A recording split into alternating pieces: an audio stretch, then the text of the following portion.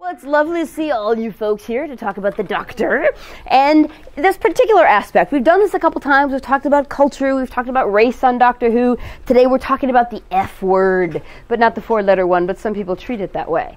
Right? So we need to think about that. We need to think about what messages we get from the television that we watch and the films that we watch. In this case, it's Doctor Who, something I happen to adore and have adored for a long time. If you notice on the back table there, I've got books that date back to the 1970s, because you used to be able to watch this program on PBS like 4 years after it aired in England, because that was before everyone got very cool with how things are done, right? Now we can watch it the day that it's aired, and of course when they did the 50th anniversary special, you could watch it the moment, the very time that it was aired. So it's really been something that's spread across this cultural divide we used to have with England. And so today I want to focus on the concept of the women who've traveled with the Doctor and what they tell us about feminism across the years that this program has been on the air.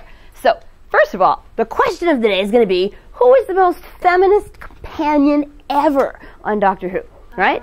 We have to think about that. Everyone's going to have an idea. We're going to come and see if we all come to the same one. Just be thinking who it might be. We'll see if we all agree or not. And we'll have a little expert discussion here online about an expert who has an idea. Meanwhile, you're not going to find out till then. Yeah, y'all have a personal opinion, and with any media, your personal opinion is probably correct because you have given your own evidence to that opinion. But I'm going to show you some ideas along the way. Now, first we have to define feminism, which if you saw Emma Watson's speech to the UN, was a very lovely thing, and if you haven't, you should watch it. It's a nice short thing, and it's a very good explanation of the fact that feminism doesn't mean we hate dudes. We happen to like dudes very much. We would just like to make the same amount of money they make doing the cool jobs they do. So it's not any kind of crazy man-hating thing. And we don't see that evidence in the Doctor either. So if we were going to define it, it would take us all day, all right? So we're just going to think now, feminism had waves, kind of like a very good surf, all right? The first wave was when everybody learned how to vote, how to let women vote. And that was a big deal. 1920, we're tap dancing, we're voting, we're all good now. And then they went, okay, everything's perfect, right? Once you can vote, it's all perfect. And every other group learned that that was not really true. Takes a little more time. You have to ask for a few more things. So by the time we get to when Doctor Who first showed up in the early 1960s, we're talking about the second wave. And women are now thinking, wait a minute, I need some equality of culture. I need to be able to do the things I would like to do and not have someone tell me that I can't have that job because only boys have that job. Now, what's going on is the whole women's liberation movement is happening right now. In a lot of countries, I'm thinking England, but also America, right? But also, the biggest invention for women in a long time. Oh my God, a person could decide if they were going to get pregnant. That was a very huge step in the whole female world, right? It didn't mean you had to quit having sex, right? Because sex is a good thing. We like that. We just didn't always want to have a baby every 2 years, which if you were married for 20 years, you probably had 15 kids. Honest to God, you did. Think back. If you look family history, you'll find out that your great-grandmothers had 10 or 12 or 14 children in the course of their life. It's a little scary when you think about it. I have one. Right? And of course, I'm doing this. What am I thinking? He's 16. I should be doing this. All right? So this is a huge change in women's lives in this period. All right? Likewise, in England particularly, they've had a female monarch. The leader of their country has been a woman for much of this period. Yeah, exactly. So I think it's, and of course she's meeting our Beatles dudes, because you know how much fun is that if you're queen you can meet whoever you want. So that's excellent female power right there. I want Paul McCartney at my house today. And he came. Isn't that pretty cool? All right. So this is all going on in England as we're talking about it. And this is a lady that we need to pay some attention to in charge of the beginning of Doctor Who. Right? Her name is Verity Lambert, and she was a producer with the BBC, and she was brought the idea of doing this historical program that would teach children about history. Isn't that fun? It was educational. Nobody knew there was going to be plastic monsters and all that sort of thing. So Verity was, and this was a huge job for a woman in 1963. We don't have a lot of female producers. Matter of fact, in today, we don't have a lot of female producers. So this was a huge step. And she has a bit of a mark on the program. She worked on it for several years. She helps give birth to it. While she's here starting Doctor Who, we come to the very first companion, who is the original Doctor's granddaughter, Susan. All right? Susan's a very cool character. When they invented the Doctor and this traveling guy, they knew he would travel with people. And, you know, you want to balance, a guy and a girl, that's just kind of, we like that look, all right? And it's TV, they wanted a young, pretty-looking girl. So now we're going to have an old guy traveling through time and space with a pretty young girl. We need to make sure that that's not some weird thing. So she became his granddaughter. This is part of the conversation. First she was just going to be a partner, and they went, oh no, that won't work, right? So she became his granddaughter. And that's nice because it humanizes the character. He has a granddaughter. Now, the complaint was, Does that make her a Time Lordess too? Yes, it does. But she disappeared on us, so we don't get to see her travels. Yes, she is a Time Lord. Oh, we're going to see a couple other female Time Lords. There are plenty of female Time Lords in Gallifrey. We just don't go there anymore because it exploded in the new version, right? So we'll get to that. Now, the complaint about some of the early female characters was that they were hired, the actresses would say, hired for their ability to scream. Because their job was going to be to stand there and go, ah! It's a big scary monster, right? That's not very empowering. Not a very empowering stance to take. However, while they were busy screaming, they were also often challenging the Doctor as to what he was doing and how he should behave when he crosses into new cultures, which of course is something we chat about in lots of history courses and in the IGE stuff that I do. It's all about cultures coming together. And that's what the Doctor was doing, right? So Susan is a really interesting character. I liked her. I was interested by her. I like what she did. She left the show to go rebuild Earth. She'd traveled to the Earth many times and seen it, nearly destroyed. This last episode she was in, Dalek Invasion, she saw, of course, the Grand Daleks ruining the world. And so she chose, which is a staple of feminism, choosing the thing you will do with your life. She chooses to leave her grandfather behind, go travel without me. I've been there, done that. I don't need to see any more dinosaurs. I want to stay here on this place that's been ruined, and I want to use my female power to heal. That's what I want to do with the rest of my time. And I think that makes her a really very powerful character, despite the fact that in many early episodes, she screams a lot. So it's an interesting balance, all right? And I think that's kind of fun. Now, the other first partner with the Doctor is Barbara. And this is a backstage thing, okay? And she's also here with the actress playing Susan. Barbara was a history teacher. Isn't that perfect? It's a show about a guy. They're the coolest people I know. Heavens to Betsy's, just like Clara. So we're seeing exactly, there's a little circle we're going to watch happen here, which I think is very interesting. So Barbara, and that was the idea, that you need a history teacher to interpret the things that the Doctor was seeing for the audience. But that also meant that a mature woman was traveling with him. She's a little bit of a mother figure for Susan, right? So she can have conversations about things with her. And likewise, Barbara has the intellect to challenge the Doctor. You can't behave like that. I won't allow it. I have some power here. I know where this culture is going in history, and you cannot do a thing that will mess them up, right? So she's a very interesting balance for the Doctor. In the very beginning, we have some very, I would say, feminist females hanging out with the Doctor. And so I thought that was pretty interesting as I'm looking through this whole list of women. Because I knew all this stuff, but I had never really put it all together as to what it meant, right? So now, we get Susan leaving. Oh, and this is another, I just love this box cover. The Aztec episode, exactly. And I love the cover with Barbara and the lovely Aztec. And here she had to learn a lesson from the Doctor about the fact that she had to allow human sacrifice to continue, because that was the culture in which he had traveled. And it wasn't his business to decide that their religious practices were wrong, right? Because that's not his business, it's their business to decide how they feel about it. So that's a good example of what she brought to him and to the debates on the show. Once she leaves, and Susan leaves, we end up with Vicky, who's quite a lovely girl, but she does a lot of screaming. And she doesn't necessarily balance that out with much else. So we do a little dip here where we're not being very empowered. And she left to marry a Trojan man, because she traveled to the ancient, yeah, exactly. All right, so she left to marry a guy. She didn't go heal the world, fix anything. She just fell in love with a cute guy wearing a little sort of short thing, and that's it. So I'm not too excited about Vicky, but we have to pay attention to who is here. Now, after her, we come up with Katerina, who's a really interesting woman. She's only in a short segment with the Doctor, a short few episodes, but she risks her life, sacrifices her life, to save the Doctor, because he's more important in the world. She's made that decision. Now, part of that's a little like, ooh, I don't know. And then I went, but she made the decision. And that's the important thing about being a feminist person, a humanist person, right? She decided that he had something to give the world that needed to be allowed to continue, and she was going to sacrifice. So it's a very, very much like a nice military story where one guy has to throw himself on the grenade and that sort of thing. So Katerina's pretty cool.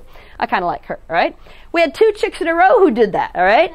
Sarah Kingdom. So now we're thinking, what are the jobs of the women that he's going to meet, right? They're not all housewives. They're not girlfriends. They can't all be his granddaughter, all right? So who are these women? In this case, Sarah Kingdom is a double agent. So we have spies.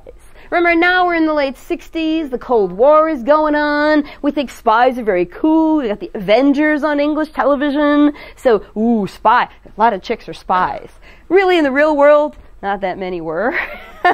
But TV and movies are our place to fantasize what we'd like to be. So Sarah's a cool character. If you notice here, this is Jean Marsh. As an actress and a writer, she's a very important person. She's going to invent a program called Upstairs, Downstairs, which was the Downton Abbey of its day. It's going to be a huge success. She's going to star in it and write the entire set of segments. So she's a very important performer and writer, as well as she's a pretty interesting character, right, that we meet along the way. And, now we got to get into a question, though. What makes chicks tougher is putting them into pictures with guns. I'm not a fan of that. But frankly, our culture, and at this point, the English culture to an extent, has the idea that that makes them cool. It is. It's a cyber gun. It is. She meets Cybermen along the way. So I think that's an interesting thing to watch out for. Now, when Hartnell left the program, as we all know, the lovely act of regeneration, we move over to Patrick Troughton, and in his world, his first new female companion is Polly, who, has a Cockney accent, so we're building into the later characters, but also they define her as kooky, even though, and here's the funny thing, she can't herself be a computer genius, she can be the assistant to one.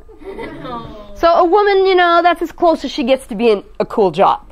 You get the coffee for the guy who's the computer genius. So that's not very empowering, right? Yeah, that's not too exciting. So we're in a little dipping period. Yes, exactly. Then we move, again, notice how we're going to define women by the men in their life in this stage. Victoria, very cool character in many ways. She's the daughter of a Victorian scientist. She's not the scientist. The daddy is. All right? So, yeah. All right? So she knows some science because she's heard it growing up. If your dad, whatever he does, you'll learn how to fix a car, or you'll learn how to do math, or whatever your dad does. Right? So the knowledge has worn off on her, but she hasn't obtained it for herself because that's really not something they're thinking about. But she's kind of a fun character. I give her some points. All right? So Victoria. Now, Cybermen. Finally, some Cybermen in the world. The next companion, though, so notice how we're growing. She herself, Zoe, is a computer scientist. That's cool. We've allowed the woman to have the skill that can be helpful. So we're moving. I know, I'm very happy with that. This is kind of cool. Now, she was also considered someone who brought the 60s coolness to the show, because you got that sort of 60s haircut, and she wore little mod boots and little mini skirts. So clothing-wise, she wasn't all that professional looking, but she had a cool job. So we have this balance that we're always doing, right? And she fought the Cybermen and won a couple of times, so she gets points for that.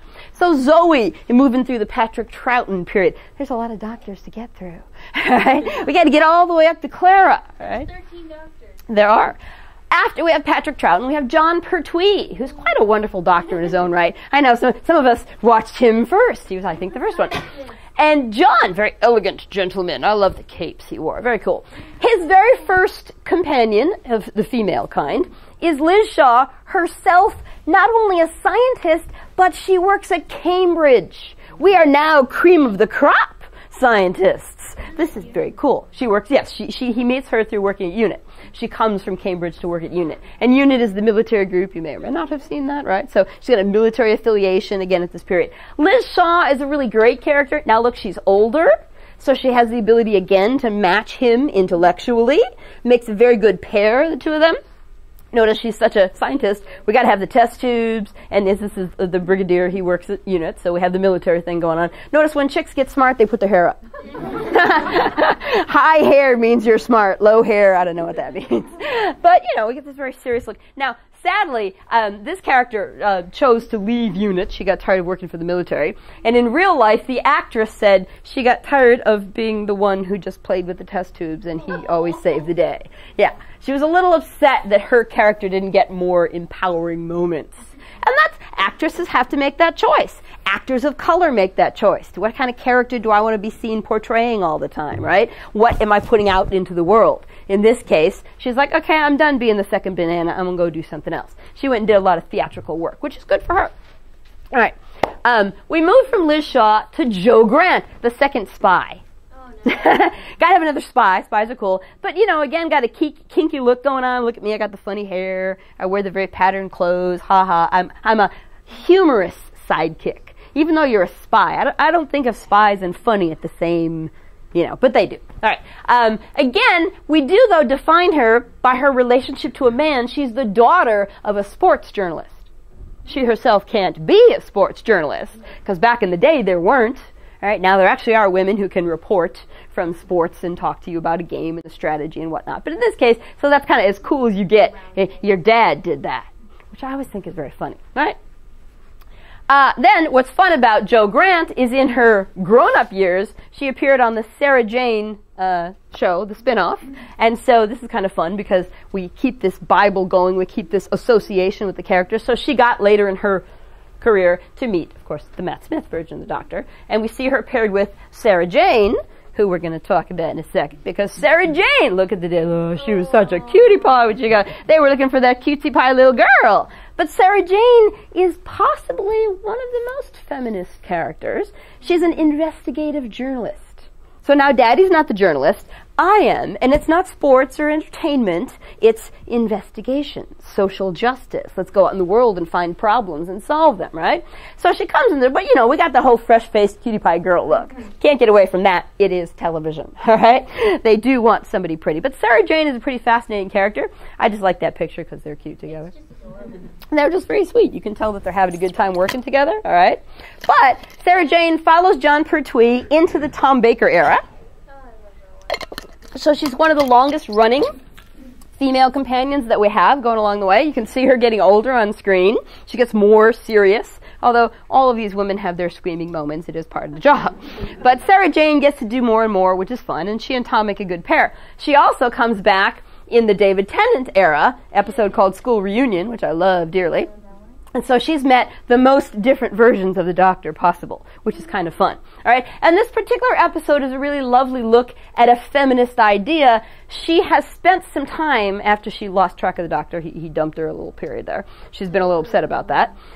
She re-encounters him in his other regeneration. Didn't she slap him across the face? She did when she first met him, because he had lied to her for all those years. Now, what's sweet about this and important is that she comes to realize waiting for a man was not the way to spend her life. That she has other things to do. And her life, now that she's missed starting a relationship with this person, he makes a comment about she can tell her grandchildren about her adventures, and she says, oh, I think they'll be someone else's grandchildren. Because she's lost that chance, because she's been so focused on one man, she didn't find another one when that one left. And this experience in this episode makes her realize, I'm in charge of my life. I need to go do what's good for me and move on. And so, in fact, she does. She moves on to her own program. A spin-off of the show that ran for 4 years until the actress sadly passed away. Sarah Jane Adventures, very interesting. I will say, it was a child's program, a child's version of Doctor Who. It was quite fun. I will say, from a feminist perspective, we do still need a man in her life, but it's her son. She adopts an alien boy who has a humanoid, yes, and she becomes the mother of an alien kid. And together, they solve the, you know, different crises happening to Earth. So it's interesting. But of course, being the mother of the child, she is still always the one in control. So there's that change going on there. But it's very interesting. So Sarah Jane might be the most feminist companion the Doctor has ever had. She might be. We're not sure yet. Who's she? Margaret. Margaret Thatcher. Not one of the Doctor's companions. But we're looking in the mid-70s now in a country that had a female lead. Mary Tam can be intellectually as smart as he is and do all the wonderful things he does. But look at this fluffy piece of stuff she's got to wear. He never wears anything full of feathers. We never see him come out in his boxer shorts after a shower on the TARDIS. What? This is a problem, all right? That only happened in that one episode. This is a problem. So this is Mary Tam, Romana 1, who gets changed into this actress, Lalla Ward. Oh no. Now, think about the difference in these two women and what they're giving us. They cast this actress specifically to get a softer, less bossy woman. They wanted someone, and bossy is a big word these days, right? We've been talking a lot about what does bossy mean and why are girls bossy and boys are not. Boys are leaders, girls are bossy. This is nonsense, right? But exactly, so that's a perfect example of how they went. They went forward and they got slacked back. Happens all the time. A couple steps forward, couple steps back. Really, what's really sad about Lalla Ward is she's mostly famous because she married Tom Baker. So completely identified by the man in her life, who is actually the man she married, and then they got separated. So the marriage didn't last, which happens often, sadly, in art. But so we had Romana, a female Time Lord, the only one we're going to see in the course of the show. And we move on to Tegan. Very interesting, very fun character, very, very tough. However, the best job that we can give her in this period is she's a flight attendant. That's the coolest job we can give a woman. She's not the pilot, right? She's not even a military woman. She's a flight attendant, which is not a bad job. My friend has a job, but even she says to me, it's pretty much Denny's waitressing in the sky. Now, it's not, because she gets trained to do all kinds of important things if there's a crash and whatnot. But that's the job we find ourselves giving a female in this period, right? Not an entirely, super intellectual job. I will say it's kind of interesting that uniform, the idea that a woman in uniform, person in uniform, is someone of power. That's something visually that made them happy. In very much the same way, I've got to tell you, segueing, when they came up with the Cosby Show in the 1980s, they wanted Bill Cosby to portray a man who could be respected. So they thought, what kind of African-American man could be seen wearing a uniform? And the only thing they came up with was a chauffeur. Because in the 1960s, the play Raisin in the Sun had a guy who was a chauffeur. Luckily, Bill Cosby's wife said, okay, wait a minute. Your doctor is an African-American. Your lawyer is an African-American. Everybody we go to professionally, you're not going to go on television as a chauffeur. And sure enough, they turned him into a doctor. He got to play a doctor. However, thinking of softening, was he a neurosurgeon? No. What kind of doctor was Bill Cosby? OBGYN. Yeah. That doesn't take much doctoring. Babies just fall out. He wore silly sweaters. We tempered down the professionalism of that man. Very interesting when you think about it. All right, so Tegan comes along, and Tegan is pretty tough, pretty bossy, so we have to soften that. But she can't regenerate because she's not a Time Lord. So we're going to add a second companion in this period, the lovely Nyssa. Nyssa of Traken. She's an alien. Another chance to have an alien character coming with us. She's actually a really cool character. She looks like she's not, real tough because she got the fluffy hair thing going on. But in fact, not only is she equally intellectual to the Doctor, being an alien, she can match him culturally. He can't think he's better. Right? Like, oh, humans are so much less than the Time Lord. Well, her people are just as good as the Time Lord. So they have a nice balance going on there. And when you put them together, she's a soft person to look at, but she's a very tough character, and she pulls him into place often. And she's younger than he is. So being younger, she still has a mantle of wisdom that she brings to the story. Even to the point that when it's time for her character to leave the show, she doesn't leave for a dude alone. She does meet a guy on a planet. But he's a doctor, and their planet is kind of like a leper colony, and there's been this disease affecting people for many years, and she wants to stay and help find a cure so the people on this planet can be healed. So she has a social justice cause in her life. She gives up traveling, having a good time in the TARDIS, to go do something of value in the world. So even though she's kind of got a fluffy thing going on, she got the little princess thing, honest to God, she is the daughter of, a leader on her planet. But she's going to do something of value. And so I think that makes Nyssa possibly a very feminist character. And so eventually that's when she leaves. I forgot to. And she goes all the way through Peter Davison. Then Peter meets Perry Brown. Absolutely the worst screamer the show ever had. Poor women did nothing but get scared and get kidnapped. It was just really, again, step forward with Nyssa, step backward with Perry. Right? She hung around with Peter until he regenerated. Now notice we're getting into the late period here. She ended up hanging out with Colin Baker, not a very popular doctor. The ratings start to go down. And she's got the whole perky thing going on, right? We move into Sylvester McCoy and his female companion, Ace, who's a cool, piloty kind of chick, so she's kind of fun. Sadly, this is the era when the show gets canceled. Goodbye. 1989, oh no more Doctor Who. Everyone's so sad, right? Except this guy, Russell Davies. I have a plan. Of course, he's still not that popular yet. He had to get his career going, and then he was able to go into the BBC, and they said, you can do whatever kind of programming you want to do. And he said, I want to revive Doctor Who. And now we have Russell Davies writing, and writers are very important. We're going to talk about the writers in a little bit. He brings us the very first episode of the very first reincarnation of the Doctor. The episode itself is titled Rose. It is entirely focused on getting to know this woman, who is not intellectually his match, right? She's not well educated. She's a shop girl, right? Which is not a great job to have in the world. However, she has, just like in the Disney movie Aladdin, she's a diamond in the rough. She has what it takes, but poverty has kept her from attaining her goals. So this chance to travel with this strange alien dude is a thing she takes. So she's willing to take risks in life, and she makes a choice to better her life by attending this trip with the Doctor, right? So she hangs out with, as we know, Eccleston for the first season, and then she runs into the David Tennant years, all right? And I will say that the change they make to Rose is Rose becomes the very first companion who ever completely falls in love with the Doctor, and he falls in love with her, which has never happened in the history of the program.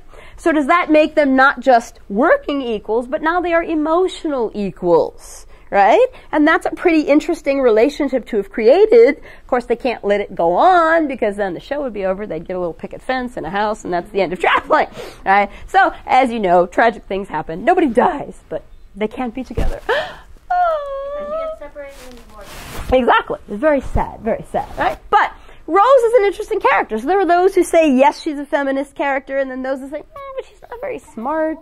So how do we, what qualifies, right? But she has made choices in her life.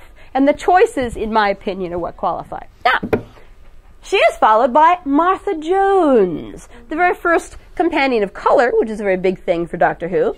And also, what's her job before she travels? An actual doctor. She's an actual doctor, which I think is the loveliest job we've given any of the Doctor's companions. Somebody who is equally intellectually his match, no question about it. Not only do I do test tubey things at Cambridge, I fix bodies. And in later episodes, we'll talk about the Doctor as a healer. So she's the ultimate healer, and she's a female and a female of color, right? She's bucked a system that doesn't always assist both women and people of color to attain these types of heights, if you will. Martha is cool enough, first of all, to travel with the Doctor. Second of all, she's going to end up joining UNIT and being, just like Liz Shaw, a female assistant through this military connection that he has. And that's a pretty cool thing. And then she's going to end up married to Mickey. Now this becomes an interesting question. She, following Rose, is the second person to fall in love with the Doctor. Now, we can't have everybody do that or the show gets boring. So we know that they can't end up together. And he can't fall in love with her, too, because then he's just like a wandering Romeo. And then we lose all respect for him, okay? If the TARDIS is just like his purple couch, this is a bad thing. Changes the whole point of the show.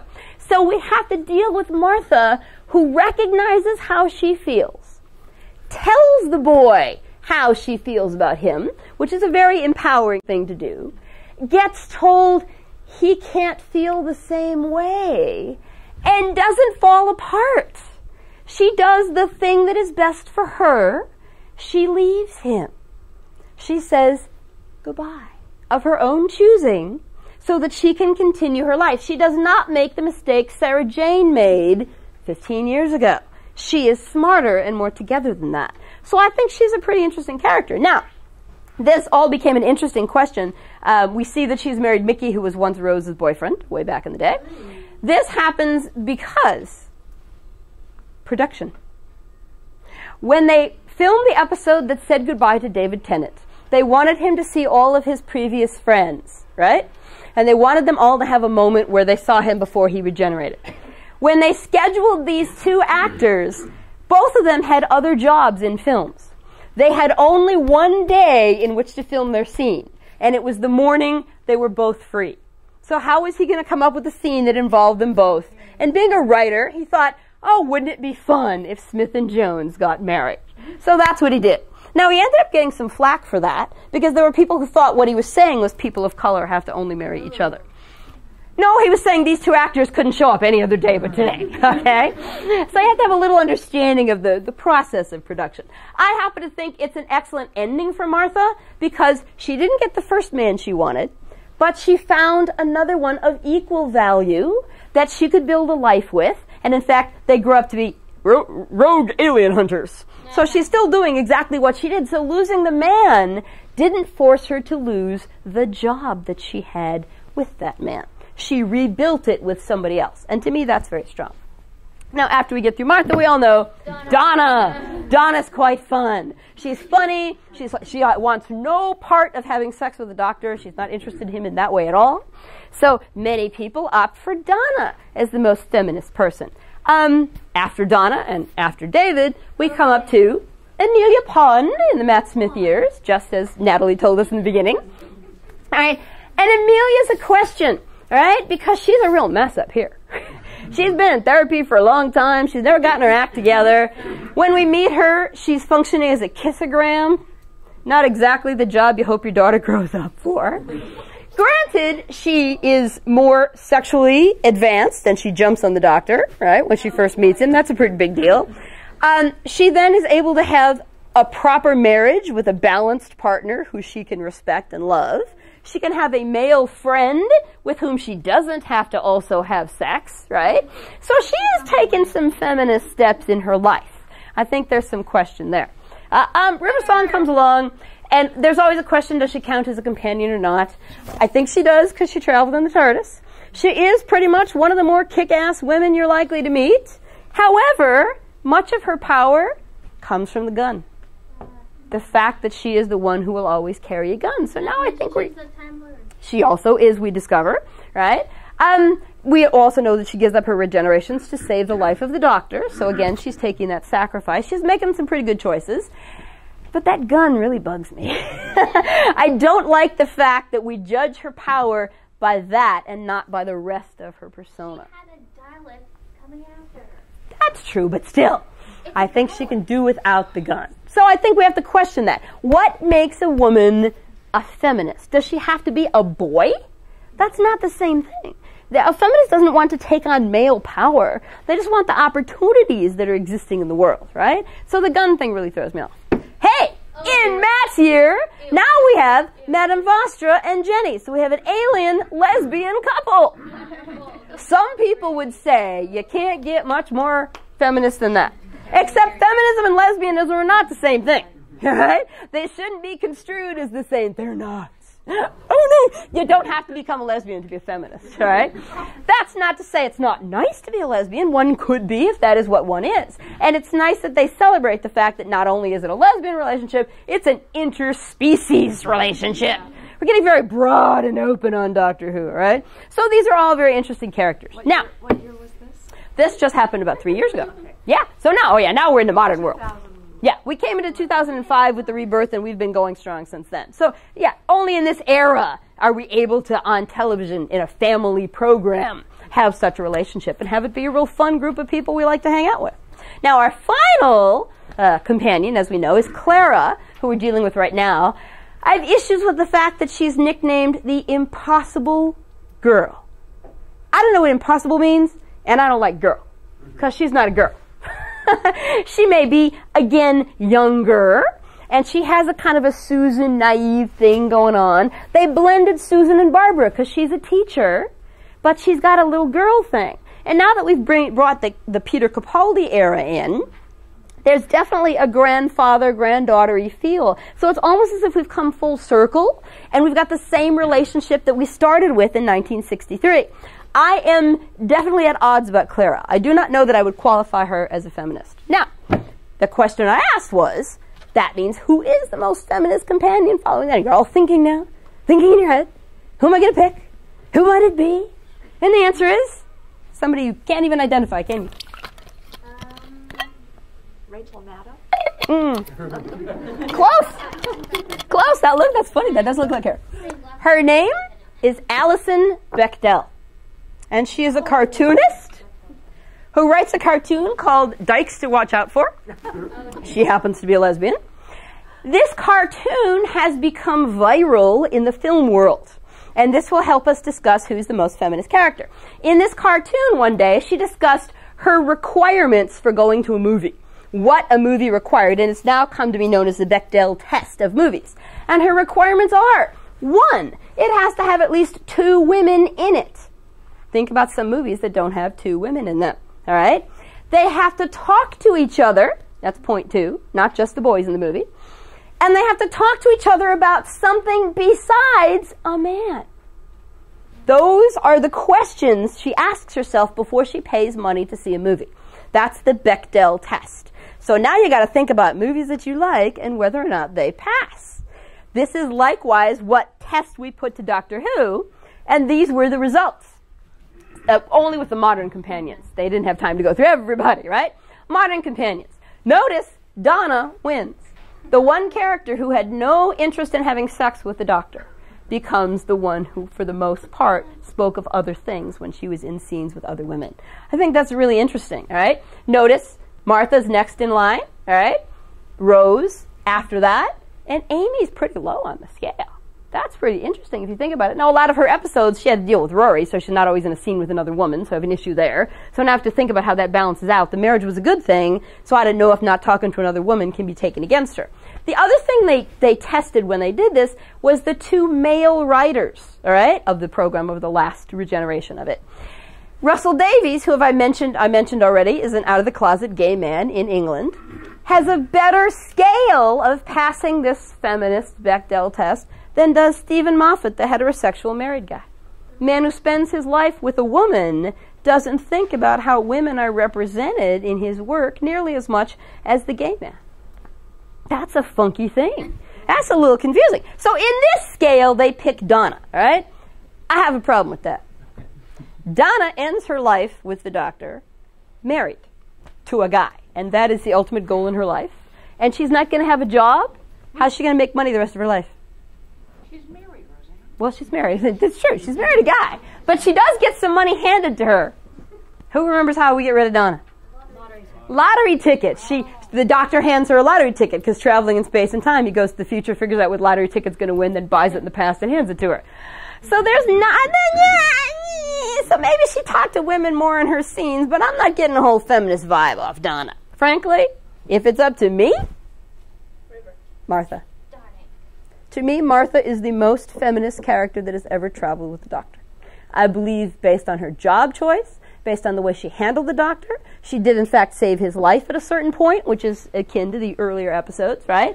She made the choice not to have her heart broken, not to sit around and wait and beg and plead for something she couldn't have, and then she built a life without the first person she wanted. To me, those are very, very powerful statements being made by that character. And I think it's important to pay attention to. Now, that's my personal choice. Obviously, people have many other choices. I do want to talk about this briefly.